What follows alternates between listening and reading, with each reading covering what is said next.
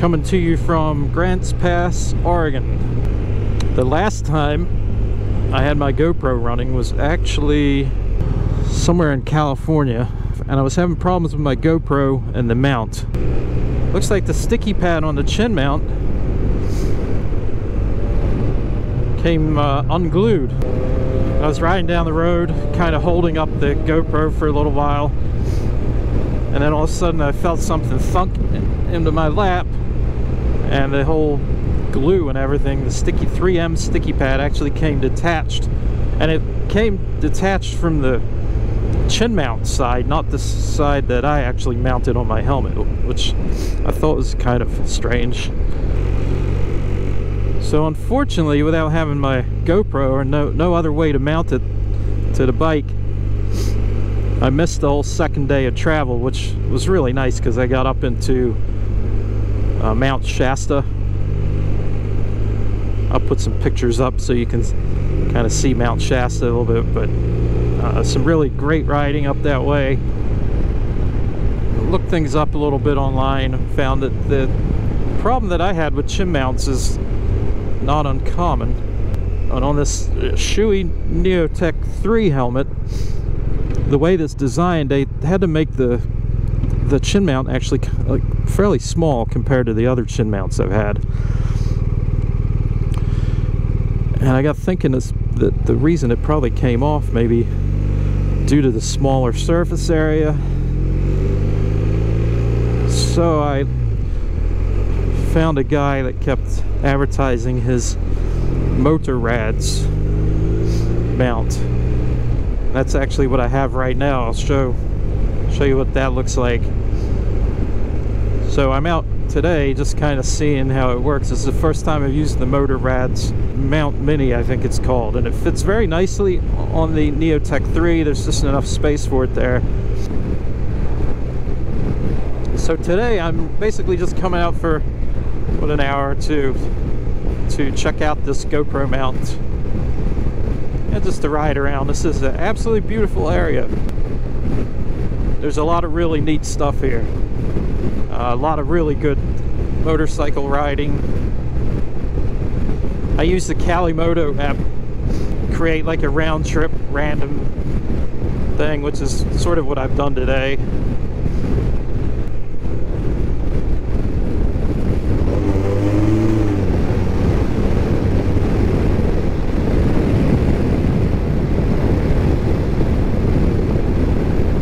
I rented a BMW R1250RT. I don't know what year, but it's fairly recent. It has this huge dash there. I love the adjustable windshield. Absolutely brilliant. There's a lot of wind protection on the sides, the legs. Very, very impressed by that. The suspension is very comfortable for touring. The panniers on this, the saddlebags, are very spacious. It's got a lot of technology on it. It has adaptive cruise control. That is the other thing that I absolutely love, where it'll keep a following distance behind a vehicle automatically for you. There's a very nice long river here called the Rogue River. You can see there. There's a lot of really cool river type recreation here. This Beamer, it has heated grips and a heated seat. This is my first time with heated grips, and they really are very nice. I actually don't even have them turned on right now. I just don't need to, but they are great. The heated seat, I think my butt was so numb that I didn't feel it. I used it on the ride up. Barely noticed it. Everything on this bike is keyless. You can lock and unlock the steering column, any of the storage compartments. You can lock those just with a button.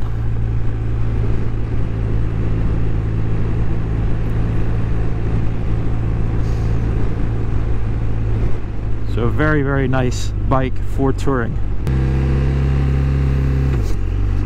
the quick shifter just is not very smooth, especially in the lower gears. I feel like this boxer engine is like a tractor engine, especially when you're in the lower RPMs.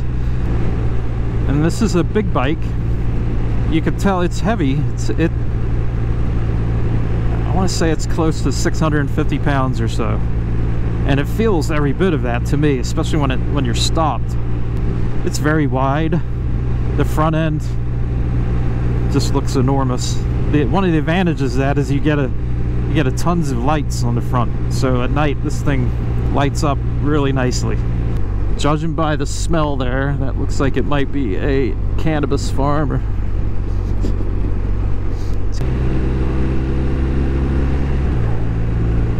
Yeah, this quick shifter at the higher gears, it's just as smooth as you would expect. Shifting into second gear and usually third gear is a pretty jarring experience, and then going into the rest of the gears, you know, fourth, fifth, and sixth, pretty smooth. The other thing I'm doing on this little ride today is I'm testing out some of those biking underwear. They go under your trousers, and they have the gel pads in them. I thought this seat gets really uncomfortable after about an hour or so, so I thought I'd try some. They're definitely not working as well as I had hoped. Let's see how things go. Usually after about 3 hours, 2 to 3 hours on this, I was finding it getting kind of unbearable.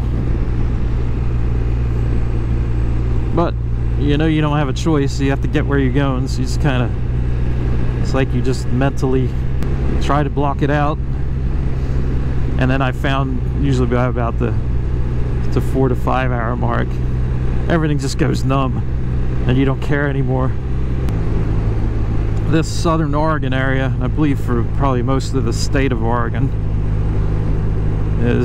they have some really great place for outdoor activities. There's some amazing hiking, and they have tons and tons of trails that I believe can be used by off-road vehicles, you know, dirt bikes, UTVs. See a lot of those around. So there's a lot of fun to be had here. Like I said, the kayaking and rafting on the river. So the other thing with this BMW that I read about recently was it has linked braking, which I've never had before. And I didn't even really notice it, so I guess it's doing a pretty good job. Right, so if you just use the front brake, for example, it will automatically apply the rear brake for you. So yeah, Calimoto has definitely got us on the winding roads for a while now.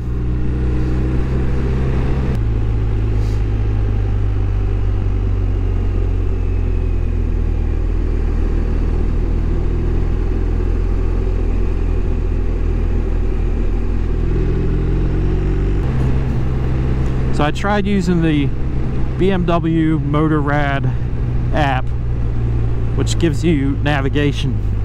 You have to use the app to get navigation on this BMW. And you can get the map to come up full screen on this dash, which is certainly quite nice. But you can't do it without your phone connecting to the bike through Bluetooth and Wi-Fi. There's a marijuana farm there. There's a very strong smell of it.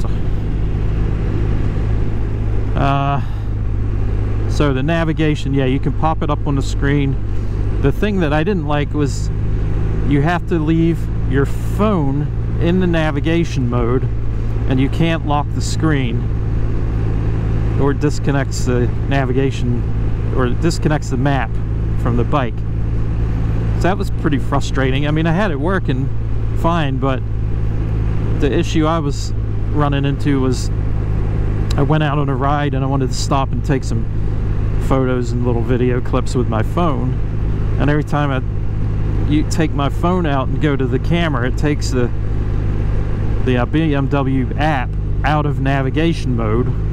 So I take a picture, and then when I get back on the bike, I had to go back to the BMW app and put it back into navigation mode. There was a few times where it required me to reconnect to like Wi-Fi or Bluetooth or something. It was kind of funny when I was on the way up here the first day using the bike. I couldn't figure out how to get the, like when there's a menu option, right? You can change the screen and there's a lot of menu options you have, and I couldn't figure out how to move the options to the right or the left. I'm like, I know there's got to be some magic button somewhere that moves it right and left. I could not figure it out until I stopped. I think I stopped for the night the first night, or stopped somewhere for a break. I looked it up on YouTube of how to do it and found there's a wheel here that controls things like volume and thing, and you just notch the wheel to the left or right to move. Once finding that out, I found it to be quite an effective control setup here. The BMW app was kind of cool. Other than the navigation part, it was kind of cool that you could see a lot of information about the bike. Like you could see how much fuel is in there. You could check the tire pressures. You can look at service, service history, service intervals and stuff. That's another part, I think, where this bike really excels at touring, is the range. Most of the bikes I've had, or I'll say all the bikes I've had, you fill them up and you're lucky to get 200 miles out of a tank of gas. And this thing, you fill it up and it's telling you you've got over 300 miles to go. That's pretty impressive. There's a huge mountain that I just noticed with snow all over the top, off to my left. So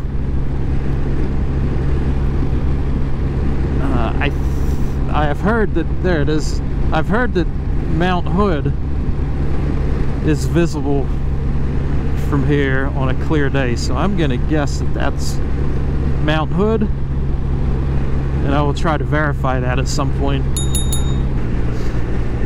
So I think I'm gonna take back some of what I said earlier about the gel padded cycling shorts or underwear.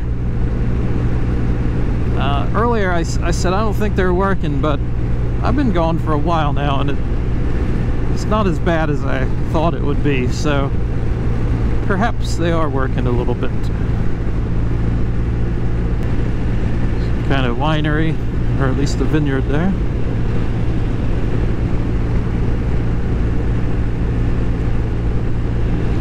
Oregon, there are lots and lots of wineries, at least in the southern part. Lots and lots and lots and lots. And this time of year, a lot of them start to close or limit their hours greatly, but there's some really amazing wineries. Some of these ones you can go to, you can have lunch, dinner, everything. I mean, they got full kitchens, get some really nice food. I think the climate and the soil and everything out here is very conducive for growing the right type of grapes for wine. And hard ciders seems to be really taking off too. I would not be disappointed if there was a fuel station out here somewhere.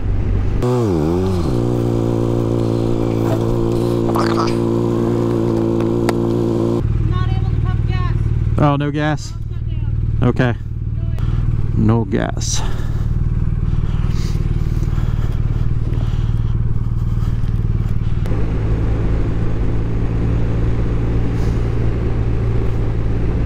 More grapes.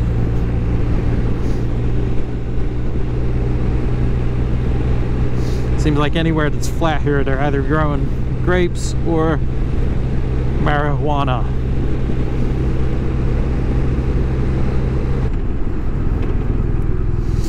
Alright, so this railroad crossing is the kind where you have to stop and you actually have to watch to make sure nothing's coming. I guess they don't have a light or nothing. Yeah, it's the thing with the Calimoto when you're navigating. At the top of the screen, it doesn't give you a road name. So once you get really close to where you're trying to, where it wants you to turn, you don't know what the road name is or anything. There's gas.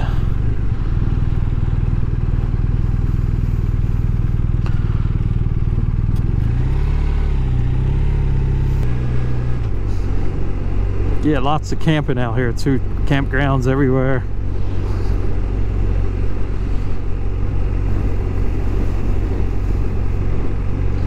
So camping, fishing, motorbiking, mountain biking, road biking,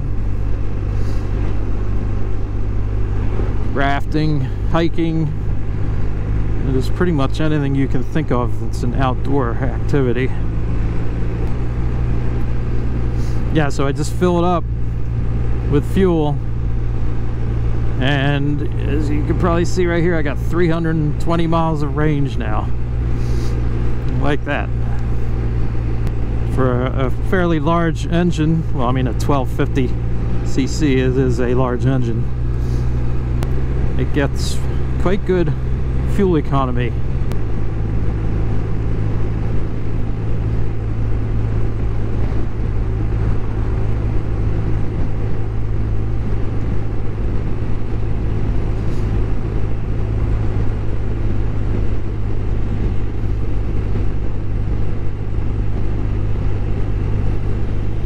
Nice little camp spot along the river.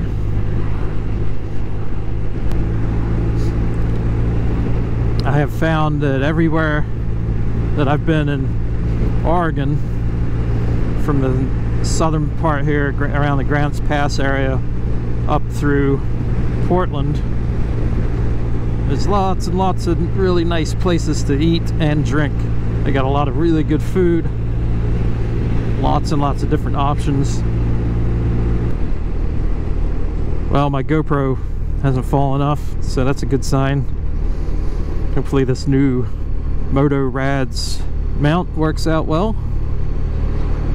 Let's say this Neotech 3 helmet, the front of it, it's kind of tricky to find a place to mount a chunkier chin mount. But this MotorRadds thin fits on there really nicely, actually. We're coming into the downtown area here. You'll see just up ahead here, I think Grants Pass is one of the strangest intersections I've ever seen. So they have this separated here, and it's like 2 lanes have to stop while the other 2 lanes go. It's just a very different way of doing things.